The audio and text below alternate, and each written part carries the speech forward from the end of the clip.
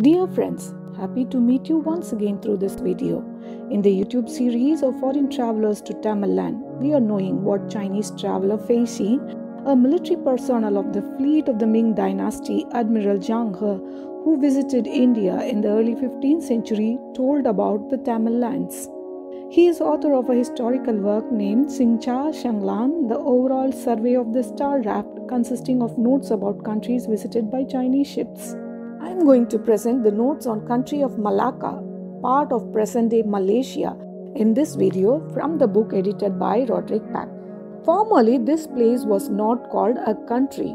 Starting one's journey from Palembang, with a fair wind, one arrives here after 8 days and nights. The people live beside the sea. There is a single hill with few people on it. They are in a state of subjugation to Siam. Each year they remit 40 liang of gold in payment of their tax. The fields are barren and give small returns. Inland there is a mountain with a spring of water which flows down in a torrent. The people take the middle of the flow and sift the sand to get tin. It is melted into blocks which are called peck blocks. Each block weighs 1 chin and 4 liang in our scale. They all weave fine mats with the pith of the plantain, but they only use peck blocks of tin for trading transactions. For the rest, there are no articles of produce. The climate is hot during the day and cool at night. Men and women do up their hair in a chignon. The skin of their bodies is like a black lacquer, but among them are some fairer ones who are of Chinese origin. The customs are honest and generous. In seeking a livelihood, they sift tin in the streams and net fish in the sea. Their houses are like storied pavilions, that is, they are not set up in an orderly way. In the interior, they only have pieces of wood and thin cloth.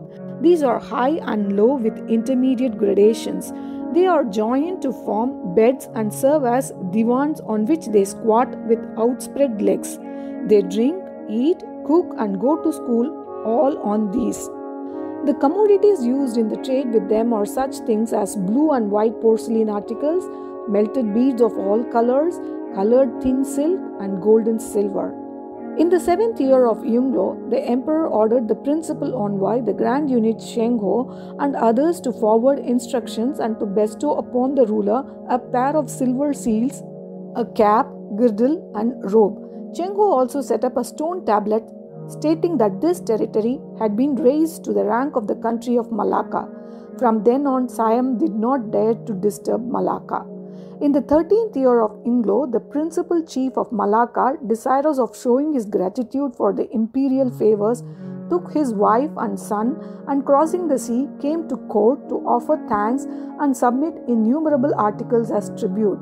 The emperor rewarded him and the ruler returned to his country.